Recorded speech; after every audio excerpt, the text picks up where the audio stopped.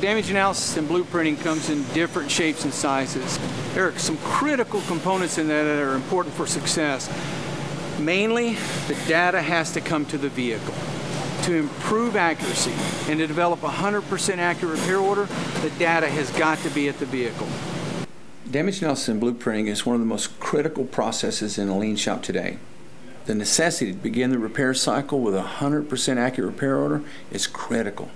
Our goal within Sherwin-Williams Automotive Finishes during EcoLean 3 implementation is to implement a damage analysis and blueprinting program that is sustainable for the shop.